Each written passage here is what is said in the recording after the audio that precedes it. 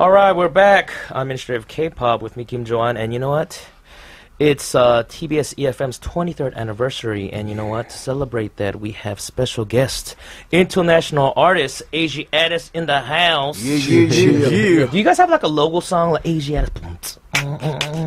Like No, but that on? should be it. Yeah, we should make one, right? Like, it's, oh, yeah, we're in the house, Aziatix, something, I don't know. We should. We don't have one.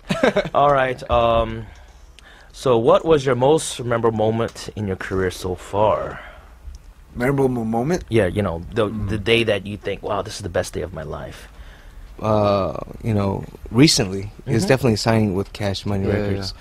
That's one of the biggest moments for us as of late. And hopefully next year we'll have bigger moments. And ask us in 2 years, we'll have even bigger moments. But we're just taking one day at a time. Yeah, when I heard that big news, I was like, whoa. It was actually really big news here in Korea, and I'm sure all over the world too. It's not just something that somebody made up. It's just a really great thing that happened to some great artists from Korea. All right. This is my show is a Ministry of K-pop, and it's basically a show where we play mostly Korean pop from the 90s. I've got a question. So what was your favorite Korean artist from the 90s till now, if there is one? You started laughing. You ain't gonna say. You already know our answer to that. 90s K-pop was the best. I mean, there were so many talented Groups artists. and Groups and artists. So it's really hard to just pinpoint to one. Can I just mention like a few? Yeah, man. Just keep on. Okay. I think Kim Min-jung was very talented. Oh yeah, man. His ballads were very heartfelt. And your voice is very similar. When you go to the when I go to the karaoke, 노래방, do you do this? yeah. Joyson. Yeah, 떠난 그대여. I don't know, but yeah, Kim Min-jung was great. In the 노래방s, it's like the best to sing. You're right, man. It's awesome. Actually, I'm really close to him. I'll tell him that. Oh, really? Yeah. Can you tell him that we're a fan? Yeah, man. He's doing actually really well now because of the drama.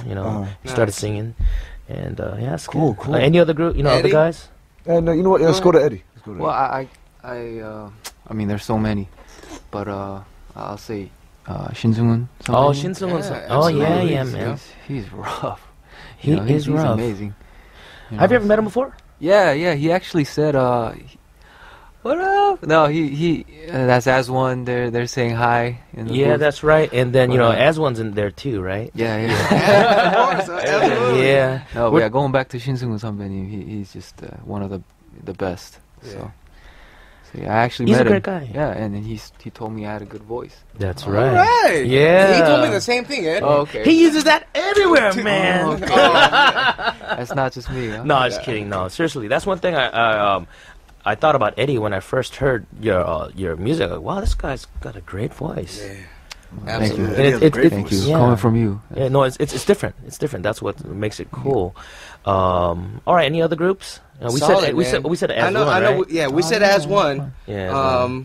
We love As1. I think they're like the most talented female duo out there, and so we love them. And I mean, like going back to Solid, absolutely. If you're doing R&B or hip hop, it was crazy, because listening to you guys, there was like, yo, we can do that, like Chuni Young, you, Jaehoon Young, coming out and doing your thing. We're such big fans, to be, straight up honest, and anybody doing R&B music out here, gotta give it up to Solid, definitely. Well, thank you very much.